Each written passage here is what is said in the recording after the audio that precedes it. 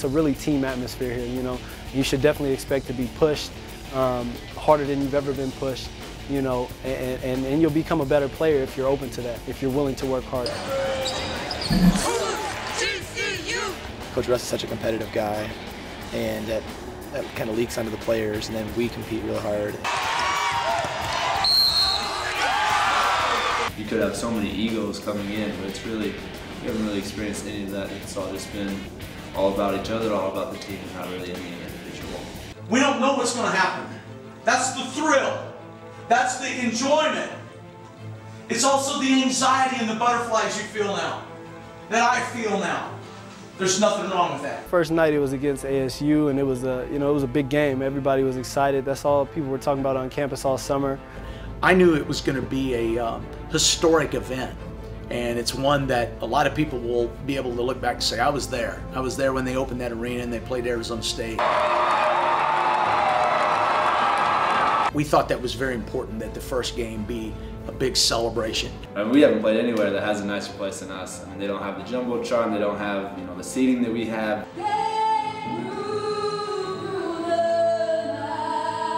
This place is going to be really like the pride of Arizona in the near future, you know. No matter what is dealt to us, we're going to stick together, we're going to fight it, and we're going to do everything in our power to be successful.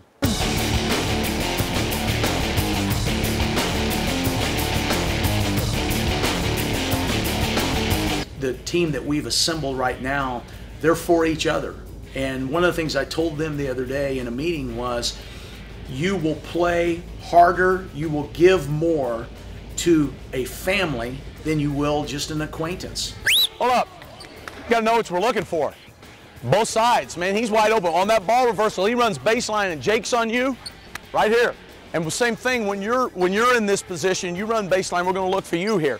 Got to attack this short corner. It's really more of a family type experience. Like, you're more apt to make friends here, more apt to just have I think, an overall good experience. Fans got a chance to be there, enjoy the game, but then they get to literally walk on campus with our guys and get to know them. And I think our guys have done a good job of getting out into the community and being seen. That's how you're gonna feel when you're an old man. You're about in your late to mid to late 30s. You'll dial it back one day and you feel like you're 18 again, and then the next day you can't get out of bed. We have great strength and conditioning coaches, we have great basketball coaches, and we have great players here, so you'll definitely have to adjust to the level that it is. Upstanding, they're men of integrity, all those sort of things that you look for in a good person, a good friend, and that's just what they are. They're good friends, but they're also, you know, they're here and they're about business when it comes time to do basketball things. Well, I hope we're teaching life lessons. I think that's number one. You know, I always tell our team that a basketball season is really a snapshot of life. You're going to have some incredible highs. You're going to have some really depressing lows.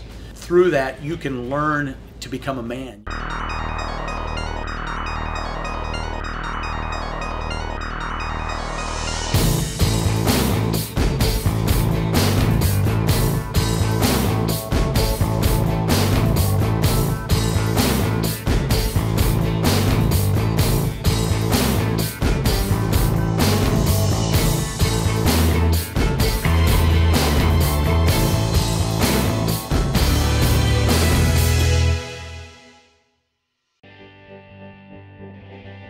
Senior night, man, you know, I think that game's gonna go down in GCU history. We knew we needed that game to get to the NCAA tournament, so there was a lot riding on it, and they needed the game to improve their seeding.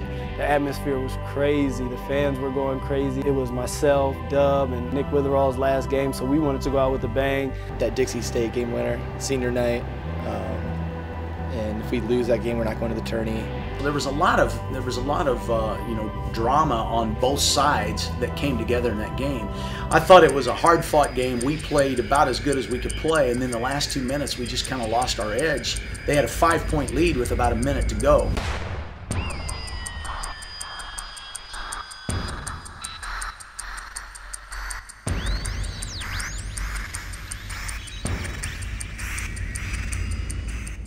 There was only a couple seconds to go, and we had no timeouts left. And I've got to give credit where credit's due. One of my assistants, Phil Cullen, got up in my ear and said, "Coach, I think some time ran off the clock once they called the jump ball. Coach Russ was just trying to make something up, get time, so he went to the refs and said, hey, can you check and see, if we have more in a second and a half. As they went over to the scores table, we used it as another timeout. So we drew up an inbounds play, and Nick was to throw the basketball inbounds. And the funny thing about the play, Braylon Pickerel, who made the shot, as we were breaking huddle, he said, if I'm not open, do you want me to pop out? And I asked him, I was like, if I don't get it right there, do you want me to pop out? And he said, no, we probably won't have time, but I mean, go make a play, obviously, if you need to. For whatever reason, I said, yeah, just pop out, that's fine. And as we know, he came off the back screen, he was actually open, but Nick missed him. I was scared because I was going to inbound it, and about the first 3 or 4 options weren't there, and you only got 5 seconds to throw it in. Once I got open, I was clapping my hands and yelling for the ball. For some reason, I decided to look in the corner, and as soon as I saw it, just fired it in there. And then once when he looked at me, I was like, okay, I'm gonna shoot this. There was no hesitation. I didn't really have time to hesitate really anyways. Here, Wither will trigger the inbound. No timeouts left. They got Pick in the corner. Gets the ball to Pick. Will fade away. 3. It was just a crazy atmosphere. The shot went down. The students rushed the court. We're all running the half court celebrating. I think, I was crying. A lot of people were. It was just an emotional game, man. I think everything we had worked for up until that point just came out when we won that game, and it was just something that we'll always be able to remember. And I think that's a game that'll definitely be in GCU history for a long time. It was jubilation on the court, but we got in the locker room, and it was just a moment that everyone knew the price they paid to get to that point, and I think it'll go down as one of the biggest shots in school's history.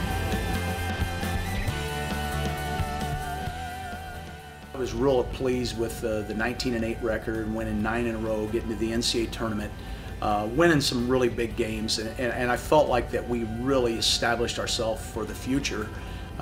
Because we get the majority of these guys coming back not only next year but for the next 2 years. So we're excited, we're optimistic, and we believe that this past season was one that we'll look back and say that's kind of when it all started.